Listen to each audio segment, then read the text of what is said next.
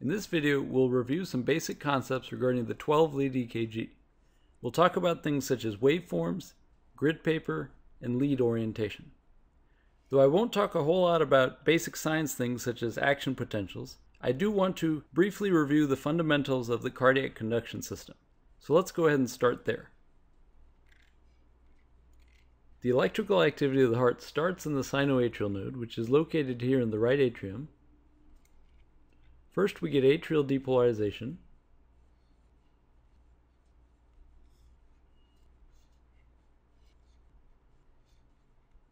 Which we see on our 12-lead EKG as a P wave.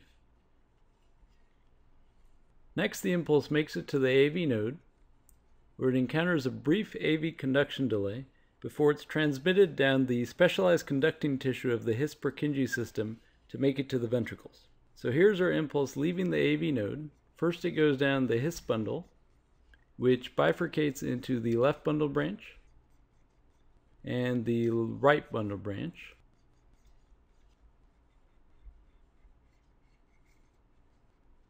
On the left side, our left bundle branch divides into a left posterior fascicle and a left anterior fascicle.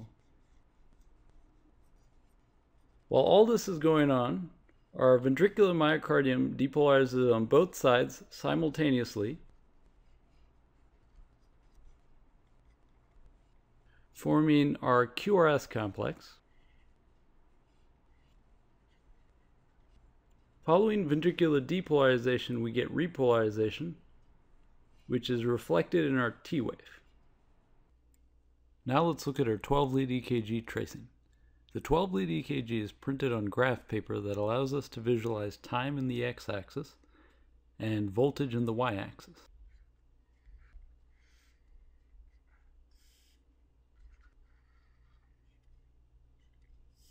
Each tracing lasts for 10 seconds in duration.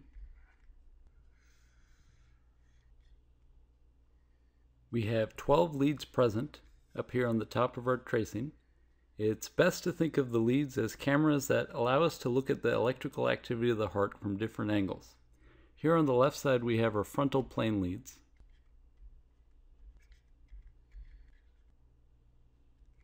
The frontal plane leads are also known as the limb leads.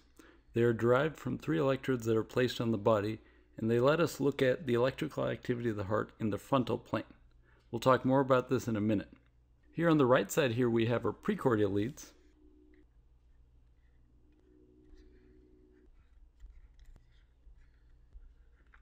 The precordial leads are also known as the chest leads, and they're derived from 6 electrodes that are placed on the chest. They let us see what's going on in the antero-posterior plane. And down here we have our rhythm strip. On most EKGs, lead 2 is used as a rhythm strip, though you'll see a number of tracings that use other leads such as V1. The rhythm strip can be used to help determine the heart rhythm. In this case, we can see lead 2 over the entire 10 seconds of the tracing, as opposed to the small snapshot we get to see up here. Now let's take a closer look at our grid paper. You'll notice that the grid is divided into large boxes and small boxes. Looking at the x-axis, which represents time, one large box is equal to 0.2 seconds of time, or 200 milliseconds. Each large box is divided again into 5 small boxes, each lasting 0.04 seconds of time, or 40 milliseconds. Now looking at our y-axis, for amplitude, each large box is equal to 0.5 millivolts of amplitude, while each small box is equal to 0.1 millivolts of amplitude. Sometimes it's easier to just call each small box in the y-axis a millimeter. Thus, this large box I would just call 5 millimeters. Okay, now let's talk in a little more detail about the leads that make up our EKG tracing.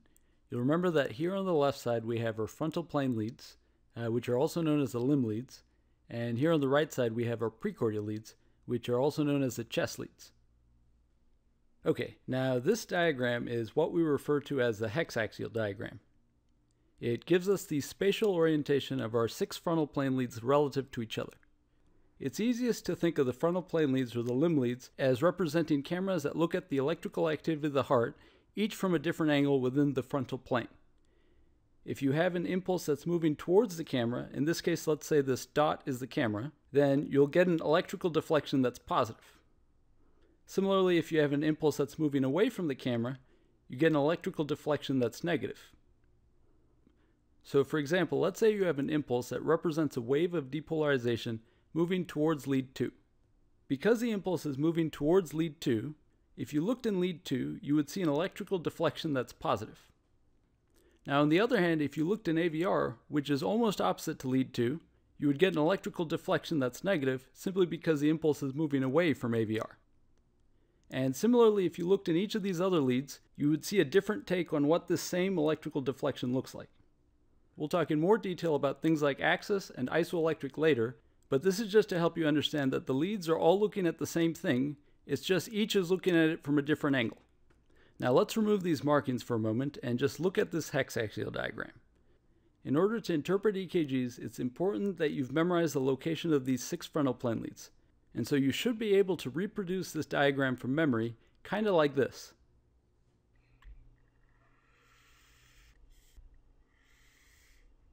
So lead 1 goes over here at 0 degrees. Perpendicular to it is AVF, which is down here, at positive 90 degrees.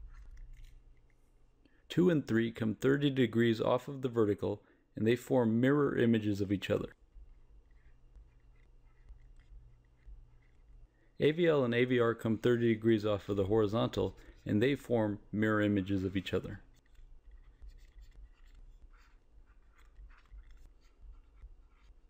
So it's important to be able to reproduce this from memory in order to understand things like axis. So let's go back to our diagram. So leads 1 and AVL over here, along with V5 and V6, make up what we call the lateral leads. They let us see things from the aspect of the lateral portion of the left ventricle, which is supplied by the circumflex artery. Meanwhile, down here, leads 2, 3, and AVF represent the inferior leads. They give us a view of the inferior wall of the left ventricle, as well as the right ventricle. This area is supplied by the right coronary artery. Now let's look at our precordial leads, or our chest leads. The precordial leads V1 through V6 allow us to look at the electrical activity of the heart in the anteroposterior plane. V1 and V2 are located on either side of the sternal edge at the 4th intercostal space. V4 is located at the 5th interspace along the midclavicular line. V6 is located horizontally in line with V4, but along the mid-axillary line.